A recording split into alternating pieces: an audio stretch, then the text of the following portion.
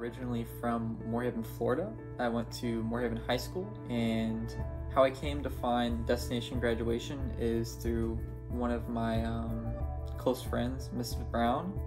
I knew nothing about the program before her, and she kind of just led me to understanding about what it can do for me. So essentially, Destination Graduation leads you to career advancement, and it can give you some ideas about where you want to go in the future. I landed 2 of my first roles in IT.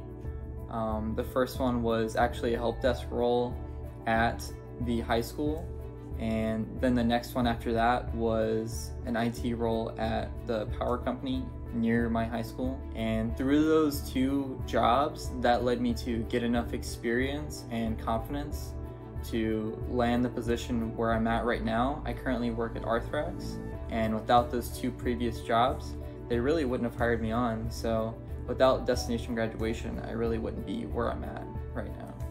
The Destination Graduation program, I figured out that I wanted to do IT. So then I actually got a degree in computer information systems at FGCU.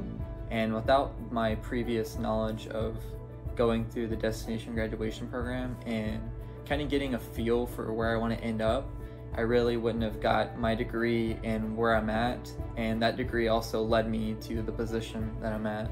So all in all, it kind of all boils down to Mrs. Brown's help and Destination Graduation as a whole kind of leading me to where I'm at. It wasn't the easiest road. I definitely had my ups and downs and my struggles, whether that was, family life or just struggles of balancing work and college, all types of stuff. But all in all, you just kind of have to push through those struggles, because you realize at the end of the road that you're going to be better off than where you were, and you kind of build your character through all of those bumps. It kind of makes you who you are.